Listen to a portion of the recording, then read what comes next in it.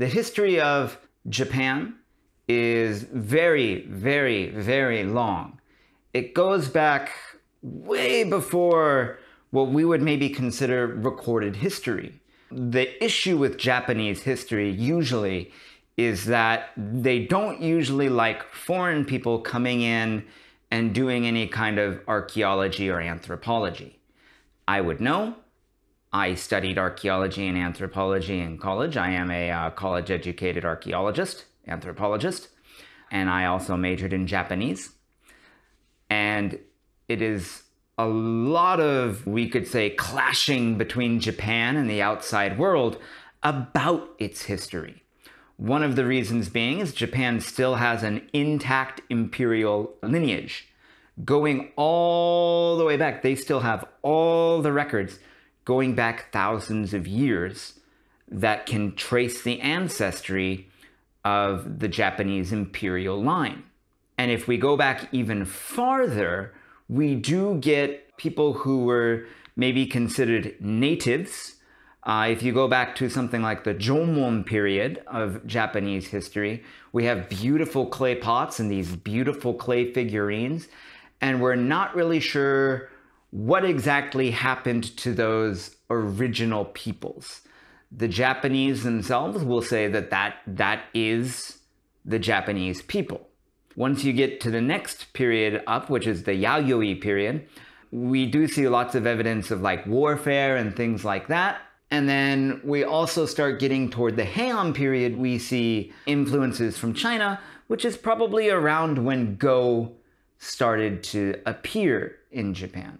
It's really hard to tell. At some point in there are these giant earthen structures called kofun, which look like keyholes. And they're really cool. But the only time we've done some archaeology on them in the open world kind of history, lots of the artifacts that came out of those kind of burial mounds looked Korean. So there may have been some immigration from the Korean peninsula to Japan that then mixed with the indigenous population, and that's where you get the Japanese people as we know them today. But that is kind of a disagreeable understanding of Japanese history for lots of Japanese people. And the truth and the reality of it is still very unclear. The Japanese imperial lineage itself will still say that they are directly descended from the sun goddess Amaterasu, but after World War II, the Japanese emperor had to say, I am not a living god. That was one of the decrees that came after at the end of the war, is Emperor Hirohito said, I admit that I am not a living god. I am not a god in the flesh. And so we get this really long history, and Go has been there for so very long. One of the things that perhaps people don't understand about Japan is that even though this is an island nation, and it's a small island nation, it's actually pretty big. If you had to pick between England or Japan, which do you think is bigger? I think a lot of people, like myself when I was growing up in America, would have picked England. We have this image of England being such a busy, innovative country, out doing things, out conquering, right? That it's got to be bigger than isolated, rural, everyone's, tiny Japan. But it's not. Japan is much bigger than the United Kingdom. And another thing that lots of people don't know about Japan is it's extraordinarily mountainous. Almost the entire area of all the islands are mountains. There's mountains pretty much anywhere you look. And it's also a subtropical country, which means that there's a lot of green here. There's a lot. Kajiwara Takeo was born in 1923 on the 6th largest island, Sado Island, which is in Niigata Prefecture on the western coast of Japan. And 1923 doesn't sound that long ago, but it's almost 100 years ago now, which is kind of like, whoa, right? But the thing about Japan is it was isolated from the rest of the world until the end of the Edo period in around 1868. And it didn't really become modernized until around the very beginning of the 1900s, around like 1905, 1906. And what needs to stick in your mind is that Japan is a very mountainous country. It's very difficult to travel through. You can't just make roads and things like you do anywhere else. And while Japan today is, in your mind, maybe a very, very modern country with some of the, or previously the fastest rail lines in the world, giant towering skyscrapers, and if you go to like Akihabara, they have all the anime goods and the flashing billboards and things like that. If you go to rural Japan, even more rural than where I am, that's still pretty rare. There are still pockets in this country where modernity is not very common.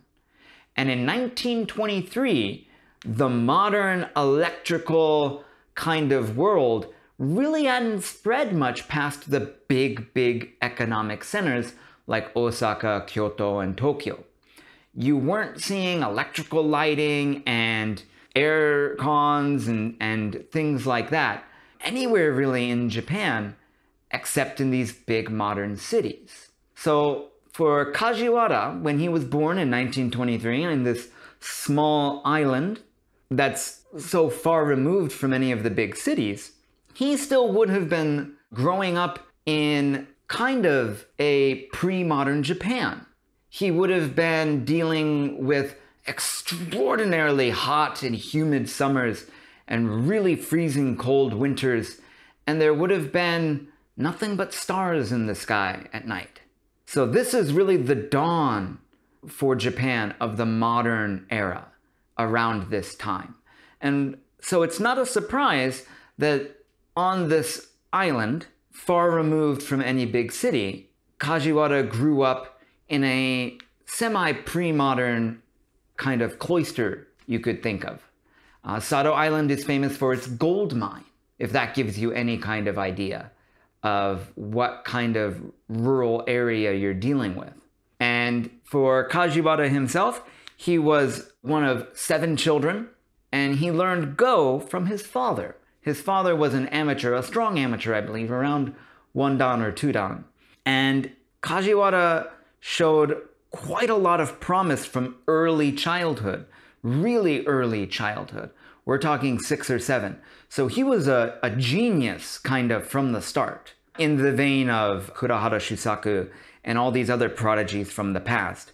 Kajiwara wasn't just some random person. He showed an affinity for the game from a very early age, and his father was well off enough, even with 7 children, to be able to send Kajiwara to Tokyo. And he did this when Kajiwara was, I do believe, 8, maybe 9 years old. And the family up and moved to Tokyo. And Kajiwara was lucky enough to be moved, his family moved to a residence that was right next to a future honimbo, Sakiyama Riichi. In fact, the first honimbo that was not hereditary was Sakiyama Riichi. So a soon-to-be very famous and very important Go player. At that time, when he met Kajiwara, he was only a 6-dan professional, which is still rather impressive, but he had not hit his peak of power yet. And lucky enough for Kajiwara, his family ended up moving right next to a future honimbo, who became his teacher. It seems like fortune was completely on Kajiwara's side as a child. He grew up in a rural enough area where there were no distractions for him and his family, and he could be introduced to a game at that point that was becoming more and more rare. Even now, Go does not have, like, the kids maybe know about Go, the elementary kids and the middle school kids, but they usually haven't played. And so for Kajiwara, it's kind of this blessing that he was born far away from any modern center where there are other things that might have attracted him. And then another double dose of blessings from the gods. When his family does move to this giant city, he ends up moving right next to a Go master.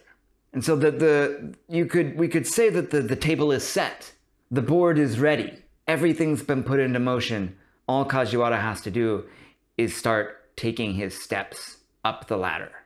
But the first step ends up being one that's quite large. One of the first games we have is between Kajiwara and the legendary Honinbo Shusai.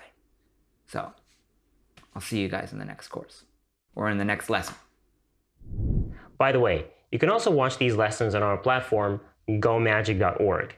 Except there, you'll watch them with interactive quizzes right within the lessons and practical exercises right after them. And if you enjoy watching these Go videos and you don't want to miss others like this one, go smash that like button, subscribe to our YouTube channel, and this is Go Magic.